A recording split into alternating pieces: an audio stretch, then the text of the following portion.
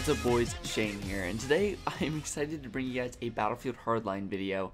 I missed it by about a week, but it's actually the 4th anniversary of Battlefield Hardline, March 15th, 2015 until now, March 2019. I was actually in Fort Worth for the Call of Duty tournament when the anniversary happened, so I sort of missed like people going back and playing it, but since I've gotten home, I decided to go back and play it on my own. And it was pretty fun. It took me a while to get sort of used to my sensitivity on it, sort of just the pace of the game, the positioning, the time to kill, and all that stuff. But once I did, I got some pretty nice clips, and I had a pretty good game on Downtown Heist. I actually played the Cops and the Robbers, so these are like two different games that I got these clips from. And I had played some Dust Bowl Conquest before, then I played some Dust Bowl Heist after, but there was a chopper, a pilot on the other team that just was making me rage quit. He was freaking insane, and he was literally killing me every life, so I just ended up quitting off. So it wasn't the best ending, but I still had some fun on the game. I used the MDC, the M416. I have trigger softs on my new controller, so the G17, I actually have gotten kind of good with it too. The only thing I didn't do too much of was sniping, but I played some Hotwire just for fun, and I got a few snipes here or there, but it wasn't anything really too special. I just was hyped to go back and play some Hardline. It was the game that started this channel, and it's definitely one of my favorite games ever. I really don't have the same passion for Battlefield that I once did.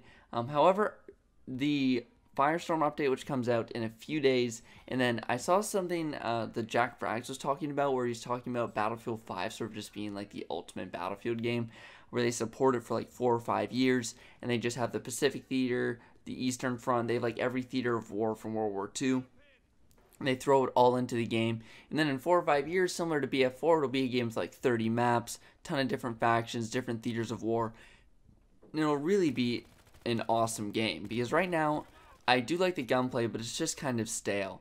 But I do think if they really market these updates, it could improve the game, definitely. The only issue is that for people that crave like the modern setting of Battlefield, sort of classic Battlefield, Battlefield 3, Battlefield 4, Bad Company 2, there isn't really going to be anything for them for another like 4 or 5 years if what Jack Frags is saying is true. So personally, for me, I really hope they don't do that. I hope they just support it for like 2 years. They get some Pacific Theater in there. They support Firestorm a little bit, even though I would prefer it to be free to play. And then they sort of just move on to the next game, which is hopefully like Battlefield 6, Battlefield.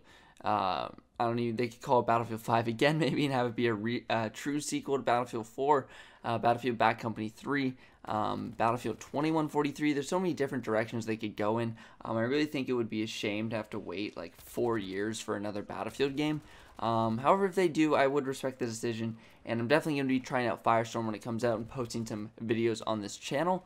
So don't forget to stay tuned for that. Someone in my Discord, Kaiser, I believe, said that a really interesting idea for Firestorm would be is if they allowed people to play with their friends. Like in Battlefield 1, they did that premium thing where if your friends had premium and you played with them, you could play in the premium maps. They could do that with Firestorm, and I think it would allow a lot more people to try it, because most people know at least one friend that has Battlefield 5, and I think that would allow them to pull in a much bigger audience to that game, because I definitely know my friends would try it out if they could play with me, but I don't think they're just going to buy it outright otherwise. So I think that would be a cool idea to let a lot more people get their eyes on Firestorm, and I definitely hope they allow some streamers to play it, or even pay them to play it, because it would get it out there. Tell me what you guys think. I know I didn't talk too much about Hardline, but over the last 4 years, I've talked a crap ton about this game. It's one of my favorite games, and there is a lot that I miss about it, especially the vehicular gameplay, the modern gunplay, and just sort of the little things like being able to take health and ammo from your teammates, how cool the cars are, just the sniping, how you can get one-shot kills to the body out to a pretty decent range. There's just a lot of things that I miss about this game, but all been said in previous videos, so I'm not going to go too in-depth. Just sort of want to give you guys an update on the Battlefield franchise in general, talk about what's been going on with me. But again, boys, don't forget to drop a like down below. Hope you enjoyed the Hardline gameplay. That's it for this video, guys. Thanks for watching, and I'll see you guys next time.